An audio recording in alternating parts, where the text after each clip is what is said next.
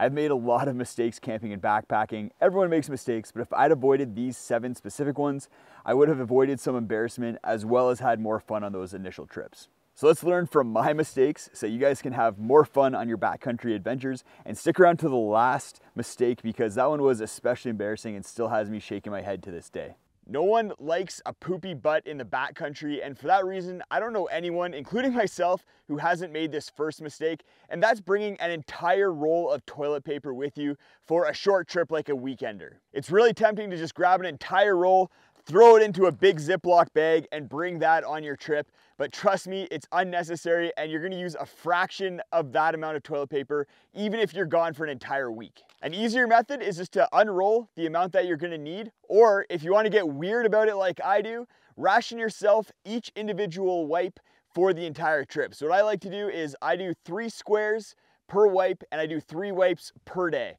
Finish that all off with the wet wipe, and you're good to go. Your mileage may vary depending on the consistency of your poops and the ergonomics of your butt, so make sure you're bringing enough toilet paper for whatever your situation may be. Another mistake I've made is that I used to throw my food into my food bag just all willy-nilly, and that led to a lot of disorganization, a lot of time spent at the beginning of the day and end of the day digging into my food bag to find what I needed. And I have 2 hacks for you. The first one is to pack your food in the order that you're gonna be eating it.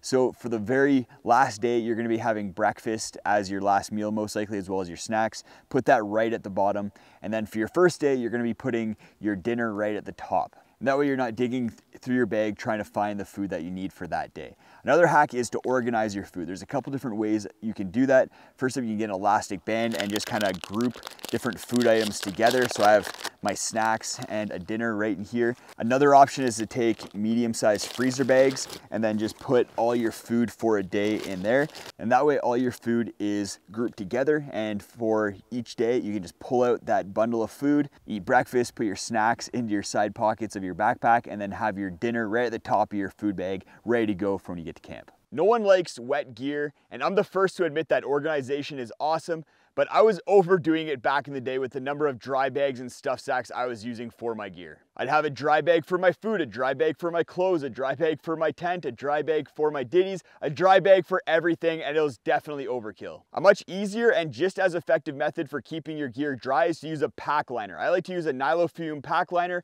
I put that in my pack, I stuff my sleeping bag or quilt into the bottom of it, and then put my clothes, sometimes in a stuff sack, sometimes just loose, and then I put my tent on top of that. I've been in some crazy downpours, and the pack liner has kept all of my gear dry, no problem. And I don't miss the organizational benefits of the dry bag, because I ended up just forgetting which dry bag contained the gear that I wanted when I needed it. Sitting on logs, rocks, or the ground and not having back support, that's how I started off backpacking, but I'm too old for that now. And if you value comfort even just a little bit and spend time hanging around camp, then I highly recommend bringing a chair with you. Being able to just sit down at the end of a hike, relax, get some back support, it's awesome, and I highly recommend it. My favorite chair is the Helinox Chair Zero. It weighs 1 pound and is super comfortable. When I first started backpacking, I used to just stuff my clothes into a stuff sack in order to act as a pillow, and then inflatable pillows came along. But with both of those options, I was still always chasing my pillow around the tent as I toss and turn at night. I used to get terrible sleeps, but then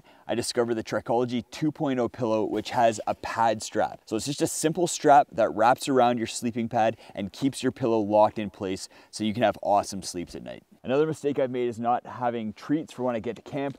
Bars, jerkies, nuts, those are all great for backpacking, but it's really nice to be able to pull out some Sour Patch Kids or some Pringles when you get to camp. Even something like hot chocolate or apple cider, if it's really cold, it can be a really nice treat when you're out on a backcountry trip. I don't know what it is about pack manufacturers making packs with side pockets that make it difficult to reach your water bottle. When I bought my first pack, I didn't try out the side pockets to see if I could reach my water bottle, and I ended up not being able to. So when I was on trail, I was out there trying to get my arms back, or like trying to push the water bottle up just to get the water bottle out so I could have a drink. If you're lucky and have friends, then you can ask them to come help you out, grab your water bottle from the side pocket, and then have a drink. But you're also gonna have to ask them to put it back in, and that's just a pain for you and your friends. So I highly recommend bringing a water bottle with you when you're going to try on packs, and make sure you're getting a pack that has some sort of water bottle pocket that's easy to reach, so you can just bust out your water bottle and stay hydrated, because hydration's no joke.